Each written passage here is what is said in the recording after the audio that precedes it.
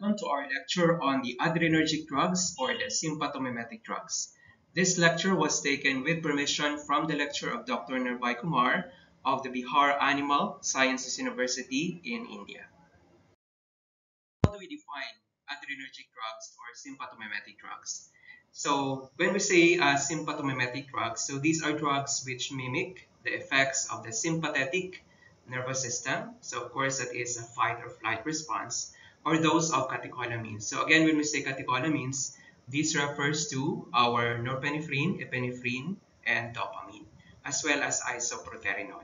So their effects are due to the stimulation of the adrenergic receptors. It could either be direct or indirect on the effector cells, hence also called as adrenergic drugs. So again, when we say adrenergic receptors, of course, we have to review what are the different types of adrenergic receptors and their functions to be able to understand the effects of the sympathomimetic drugs. So of course, for the adrenergic receptors, we have the alpha-1, alpha-2.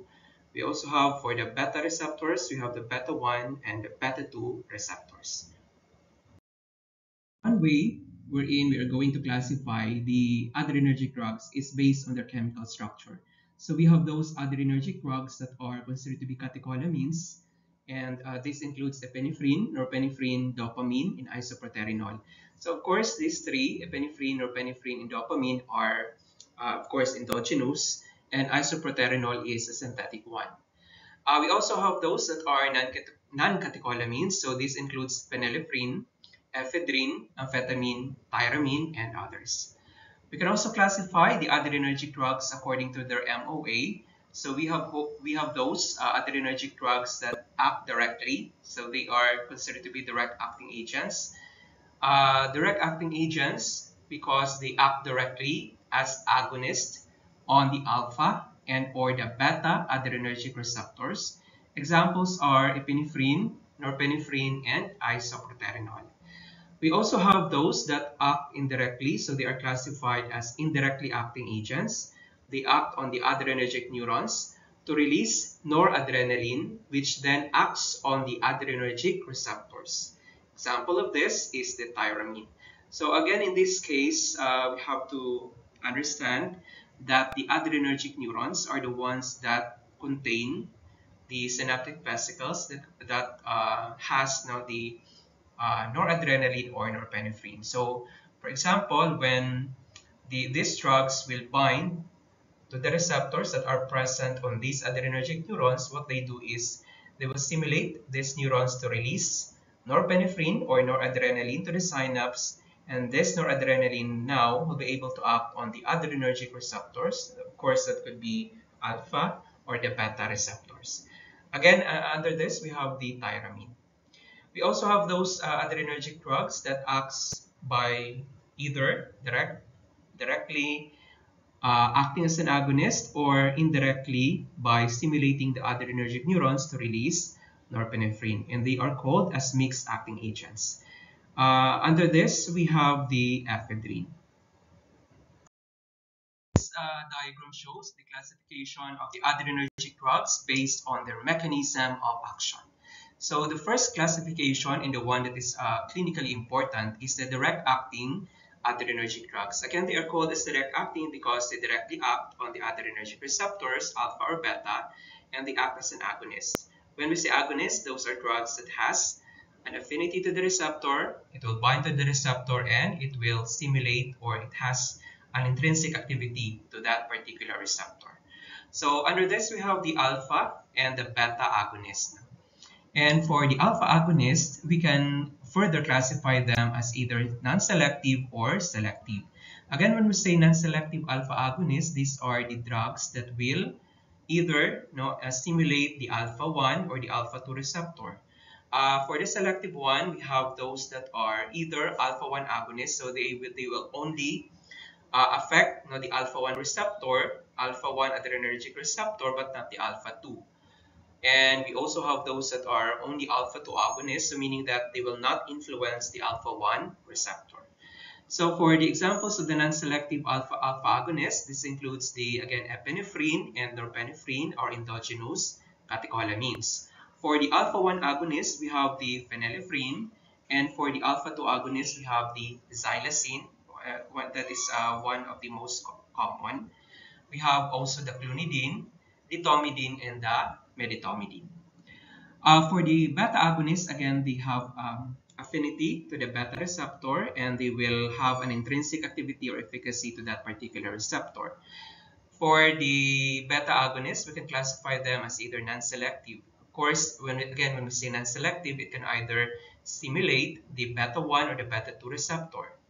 So an example of this is the isoproterenol and the epinephrine.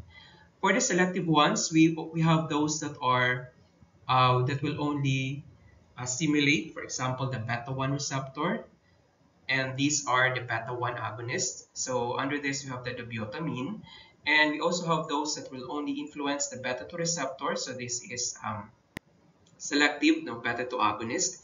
Under this, we have the terbutaline, salbutamol, and clenbuterol. So of course, for us to be able to understand the effects of these drugs, we have to understand the biological activity of the receptors. For the alpha-1 agonist, now of course, these mainly subserve vasoconstriction because they are mainly found on the blood vessels. For the alpha-2 agonists, of course, they are mainly inhibitory. They are mainly inhibitory in nature because they are mainly found on the adrenergic neurons. For the beta 1 receptor, of course, they are mainly found on the heart as well as in the kidney. For the heart, for example, the beta 1 receptor is mainly responsible for the increase in heart rate, increase in the heart contraction. For the beta 2 agonist, of course, beta 2 receptor, rather, they are mainly found on the lungs, particularly in the bronchi. So in the bronchi, they will promote bronchodilation. Aside from that, we also have those that are indirect acting adrenergic agonists. So again, they act on the adrenergic neurons to increase the release of the norepinephrine. Right? Under this, we have the tyramine and the amphetamine. We also have those that are mixed acting, so they can act directly or indirectly. Under this, we have the ephedrine. The pharmacological effects of the adrenergic drugs on different bodily systems, starting with the heart. So in the heart, they will increase the heart rate and increase the force of cardiac contraction. So the heart rate is also known as the chronotropy. So that is the other term for the heart rate. No? So when there is an increase in heart rate, that also means, or that is also synonymous with a positive chronotropic effect. And again, the adrenergic drugs will also increase the force of cardiac contraction. So the other term for this is, again, inotropy. So when we say inotropy, that relates to the cardiac contraction. So when there is positive inotropy, so that would also mean an increase in the force of cardiac contraction. So for the adrenergic drugs, particularly those drugs that are beta 1 agonist and the alpha 1 agonist. So they basically increase the heart rate and the cardiac contraction. So of course, when they do this, they will increase the blood pressure. So in the case of the beta 1s, of course, the beta 1 receptors are mainly found in the heart. The alpha 1 receptors are mainly found in the blood vessels. So when we are going to stimulate the alpha 1 receptor, they will constrict the blood vessels, so they will increase the blood pressure. When we are going to stimulate the beta 1 receptor, of course, they will increase the heart rate and the force of cardiac contraction. For the blood vessels, the blood vessels are mainly distributed. The blood vessels mainly contain the alpha 1 receptor, but also the beta 2 receptors. So of course, they will induce vasoconstriction that is mediated by the alpha 1 receptor in the blood vessels, and also vasodilatation through the beta 2 receptors. So of course, the beta 2 receptors are mainly found in the blood vessels that supply the skeletal muscles, the lungs, and the mesentery. So these are the organs that are important for survival during a fight or flight response. For the respiratory tract, the adrenergic drugs will induce relaxation of the smooth muscles of the bronchi and the trachea. So of course, there will be bronchodilation that is similar to that of the fight or flight response. So epinephrine and isoproterenol are considered to be potent bronchodilators, but not norepinephrine. For the GIT, they will decrease the tone and the motility of the GIT smooth muscles, and this will be mediated by the alpha 1 and the beta 2 receptors. For the eyes, the adrenergic drugs will induce mydriasis or pupillary dilation due to the contraction of the radial muscles. This is mediated by the alpha 1 receptors. For the metabolism, what adrenergic drugs will do is that they have metabolic effects like hyperglycemia. So again, when we say hyperglycemia, that is of course an increase in the blood sugar level, an increase in the glucose in the blood, and that is mediated by the alpha 1 and the beta 2 receptors. This is due to the glycogenolysis. Of course, glycogenolysis is the breakdown of glycogen that is found, for example, in the liver. So it will release more glucose in the blood that is important as a source of energy for example, during a fight or flight response, and that is under the sympathetic nervous system. There is also hyperlipemia due to lipolysis. For the spleen, so for the splenic capsule, there is contraction of the splenic capsule through the alpha 1 receptor, and more RBC or more blood are poured into the circulation. So of course, the spleen is important for the RBC production. The blood is important during, for example, a fight or flight response that is, of course, under the sympathetic nervous system. For the CNS stimulation causes respiratory stimulation, wakefulness, increase in psychomotor activity, and anorectic effect. Some of the clinically important sympathomimetic agents and their clinical uses. To start with adrenaline or epinephrine and noradrenaline or norepinephrine. So these agents reverse hypotension. So when we say hypotension, that is a decrease in the blood pressure brought about by a decrease in the blood volume. And because they reverse this condition, hypotension, they are also known as pressor amines. So meaning that they will induce the increase in the blood pressure, they will induce hypertension. In the case of noradrenaline or norepinephrine, they are best given via the IV infusion. It causes generalized vasoconstriction with increase in the peripheral resistance and increase in the blood pressure. In the case of epinephrine, they will induce myocardial stimulation and disordered rhythm of the heart or arrhythmia. So for this reason, the epinephrine is not given IV. So adrenaline and noradrenaline is mainly used with local anesthetics. So this drug will potentiate the local anesthetic action by decreasing the absorption of the local anesthetics. Another is these drugs will also act as a local hemostatic because they arrest bleeding due to their local vasoconstrictive effect. They are also important in allergic and anaphylactic reactions and acute bronchial asthma. So again, epinephrine is considered to be a drug of choice for anaphylactic reactions. It reverses the acute hypotension and it will dilate the respiratory passages. So in the case, for example, of a bronchial asthma, there is actually contraction of the airway, there is bronchoconstriction, and this will be reversed by epinephrine. So because epinephrine will induce bronchodilation.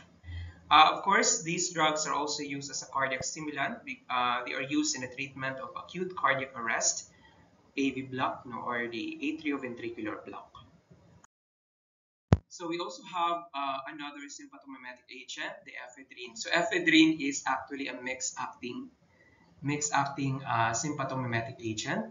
It is considered to be 100 times less potent than adrenaline, but longer lasting. So it was previously used as a bronchodilator, vasoconstrictor, a heart stimulant, a mydriatic, and a CNS stimulant. So another drug is the amphetamine.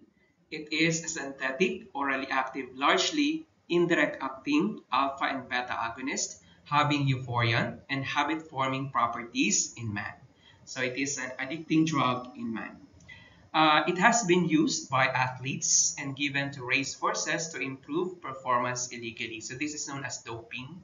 when they are using a drug in order to enhance the performance of the racehorses. And that this is illegal. So for the central effects of amphetamine include alertness, increase in concentration and attention span, euphoria, talkativeness, and increased work capacity. Of course, this is in humans. The fatigue is allayed, and hence athletic performance is improved temporarily, followed by deterioration. We also have phenylephrine. So phenylephrine is a vasoconstrictor because it is mainly an alpha-1 agonist. It is used in hypotension in local anesthetic formulations. It is also used as a decongestant and in ophthalmology as a 10% solution when pupillary dilatation with loss of accommodation is required. Another is the isoprenaline. It is also called as isoproterenol. So isoproterenol is a synthetic mixed beta agonist, meaning that it acts on the beta 1 and the beta 2 receptor. Because of this, it is also known as a bronchodilator. Of course, that is via the beta 2, and a cardiostimulant that is via the beta 1.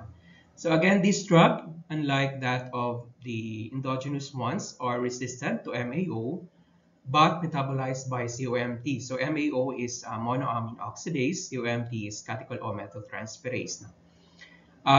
These are bronchodilator action that is used for asthma in humans, and it also has a powerful cardiostimulatory action via beta 1 to accelerate the ventricular rate in heart blocks. Another is salbutamol or the albuterol.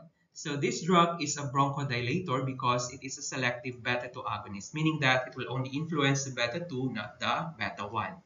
So again, the beta 2 is mainly found on the bronchial smooth muscles. It acts on the bronchial smooth muscle, on the vasculature, and the uterus. So the drug is lacking the undesirable cardiac excitation side effects of isoprenaline or isoproterenol in asthmatic patients. So again, when we are going to compare this with isoproterenol or the isoprenaline, so salbutamol is a selective beta 2 agonist. Isoproterenol is a mixed beta agonist. So ibig sabihin, the isoproterenol will also influence the beta 1, and it is also a cardiostimulant. So, of course, the isoproterenol has an adverse effect. It has an undesirable cardio excitation side effects that is lacking in the salbutamol. So the drug is resistant to MAO and COMT and is having longer duration of action compared to that of isoproterenol. It is used as an inhaler by asthmatic patients. Inhaled salbutamol produces bronchodilation within 5 minutes, and the action lasts for 2 to 4 hours. We also have terbutaline. So terbutaline is a bronchodilator. Another is the isosuprene. It is a tocolytic or uterine relaxant drug. And these are mainly used to depress the smooth muscle contraction in the gravid or the pregnant uterus. This is useful in cases of threatened abortion. So isosuprene is a selective beta 2 agonist. In the case of the clenbuterol, it is a selective beta 2 agonist. It is having a tocolytic and a bronchodilator actions.